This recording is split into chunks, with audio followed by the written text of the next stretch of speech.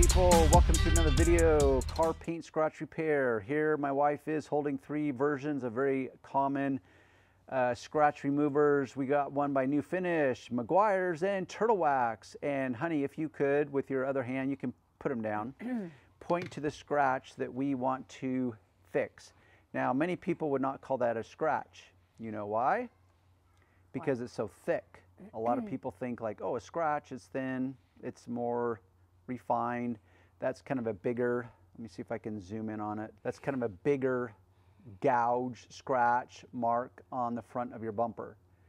So part of the point is not all scratches are created equal. Bigger question is what are we going to do with the scratch? This is the point of the video. Let's get started with that. So what does Darren do? Part of this will be the kind of conversation I have with my customers in talking about the scratch itself. We have shown you the three different products that we can use. They're all essentially the same. There's not really any big difference between them.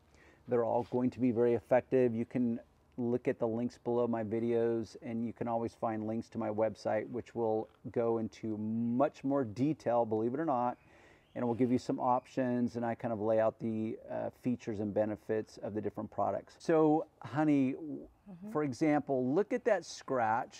Now, by looking at it visually, do you come to any conclusions immediately or less? Like what conclusions, if any? It's probably just transfer from the guy's bumper. Okay, that's a good conclusion, and that's a starting point. So take your fingernail and drag it across the scratch. Okay, you're kind of going with, yeah, exactly. I want you to, like, I don't know, how would you label that in words? Across the scratch versus along the scratch. Does that make sense? Yeah.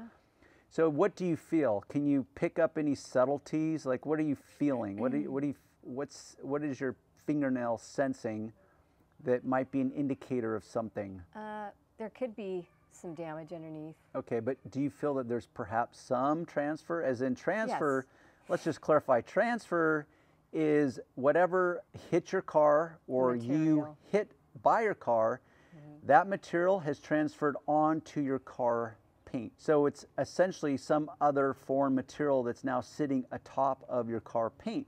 Therefore, it would be raised versus embossed into it. So that's kind of the starting point, is how do we determine that? In some cases, it doesn't even matter. What I will do is I will do the fingernail test, which is what you just did, and try to determine, okay, what am I dealing with? Now, the simple answer is just reach for one or whatever of those products you want. Literally, you can pick any one you want. Okay. How'd you decide on that one? Oh, I just grabbed it. Okay, so no, there was no real thought put behind it. No. So show the camera which one you chose. You chose the Meguiars Scratch X 2.0. Wow, that sounds very sophisticated. I wonder what the 1.0 looked like. Do you even think they had a 1.0? I bet they didn't. Most likely. You would think, right? But I don't remember ever seeing one.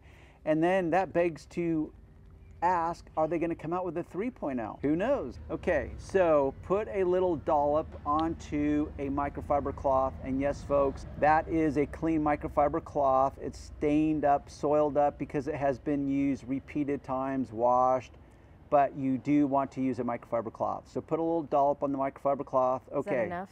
That is, yes, that is good. So we could remove that transfer, because I do think that there is some transfer as part of that scratch for a number of reasons. We could remove the transfer and then see if there's any damage left behind and then try to remove the scratch, but we can just do both simultaneously, which is what we're gonna do right now. So take that and rub. I noticed that it looks like you're having to put a fair amount of effort into it. But I also noticed that that scratch, that transfer, whatever you want to call it, is diminishing as you're working. Is that a correct and fair statement? It is. Yeah, because you're mostly covering it up, which is fine because you're working on it. But as you sweep away from it, it does reveal that is diminishing. Yep, see, it's diminishing. Now, why don't you just stop there and now reassess? Do you think there's still more transfer, or do you think that it's actually taken the paint off of your bumper and it's revealed the black plastic underneath? What is your assessment? Well, if it's black plastic underneath, it may be damaged. Exactly. But you don't know till you know, right? How would I know? Well, that's kind of the trick as to car paint scratch removal, is they're not all created equal.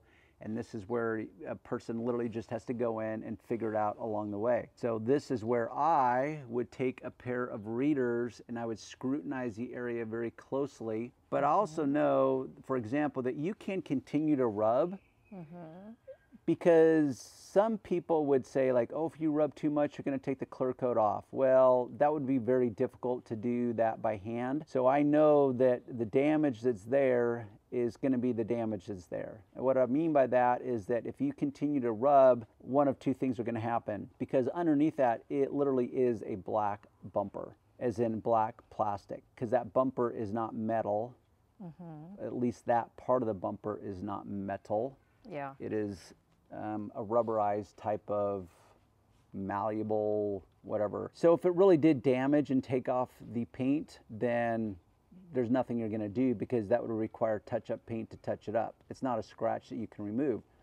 But I see the more you work at it, the more and more it disappears. You know why? Because it's more about transfer rather than an actual scratch. It doesn't mean that there's not some damage done to that area, but if you were to stand back now at normal viewing distances, that essentially would look perfect. Is that a fair statement? Yep. Yay. Yay, see, look how much better that looks. So we have success. Would you call that success? Wait, it had a hard time zooming in. Would you call that success? Yep, we'll give it, how about, I think you should give it 2 thumbs up personally. Yep, 2 thumbs up. So let me zoom in.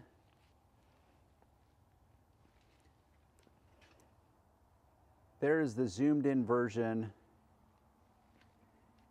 So go in real closely with your eyes and scrutinize that area and see if you can see any damage that truly is damage to the paint.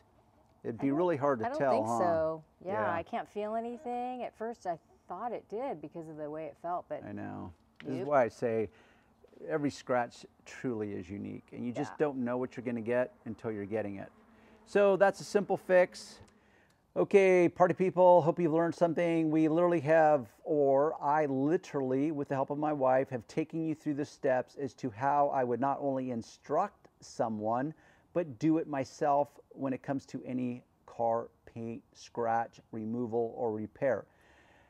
The operative moment is that not all scratches are created equal. They truly are unique. So in this moment, by me flushing out, teasing out, whatever you want to call it, out of my wife as she's working with it, she learned some things along the way, which is like, oh, I think it's this, but now that I rub it more and more and more, I'm coming to some different alternate conclusions, which we found that it essentially was nothing but transfer.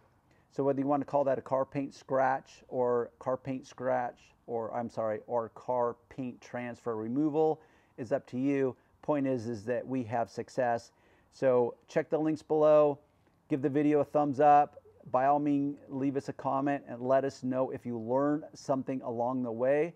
With that said, hit the subscribe button if you want to stay tuned for additional videos to help your world become more efficient, effective, and safe in getting the results that you want with you and your car. With that said, we'll see you in the next video.